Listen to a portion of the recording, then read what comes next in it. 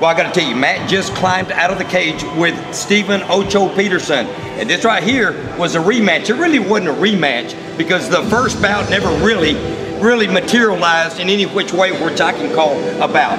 Let's go ahead and talk real quickly about the first bout. It was, you guys got in there, started exchanging punches, all of a sudden this left arm gets locked in. That left arm, and it just landed real weird. It landed like on his shoulder like this, and he came over the top with a hook, and my arm just went pop, and this came out over on top.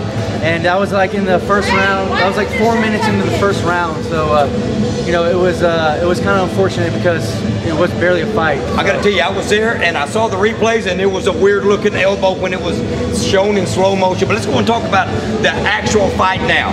This right here is what I call the real match, and it was, I'm going to say again, it was a war. Let's go ahead and talk real quick. I show you right here. I'm going to tell you right here. I got a HOBAR first round, HOBAR second round. Okay. Now I got to be honest with you. Steven sunk in a pretty deep, looked like triangle on you in the second round. But tell me how it felt. You know, it felt pretty tight.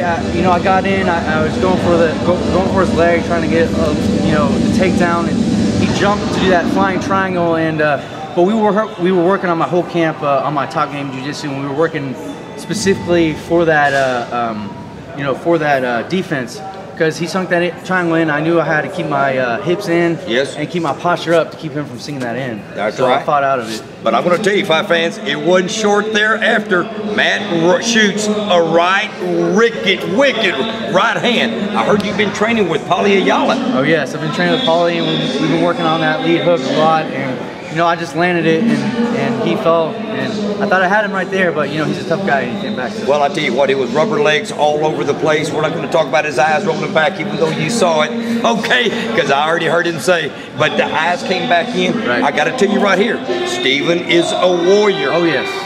And he fought off that, and he was able to survive. And now in the third round, I mean, he's starting to shoot a lot of, you know, he knows you're a wrestler. He was shooting a lot of knees. Yeah, he was. He caught you several times. He did. He caught me in the body a lot with his knees. And, you know, I started to get tired there.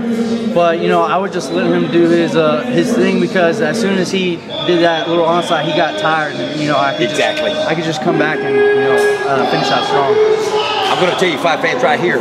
Matt came out, everybody thinking he was going to be going to the ground. This man brought a different game, and I guess that was a strategy. That was a strategy. Keep it off the ground and keep it on the feet.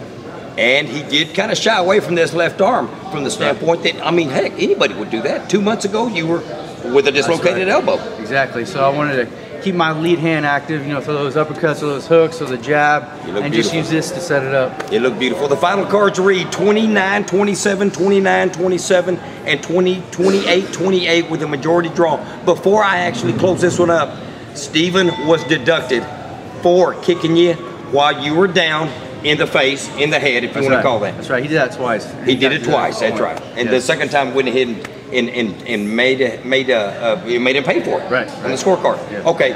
I'm going to let you go ahead and give the final minute shout outs here. Okay. I want to thank my sponsors. I want to thank Punishment Athletics. They sponsored me for this fight. I'd like to thank On It Nutrition, Core Power.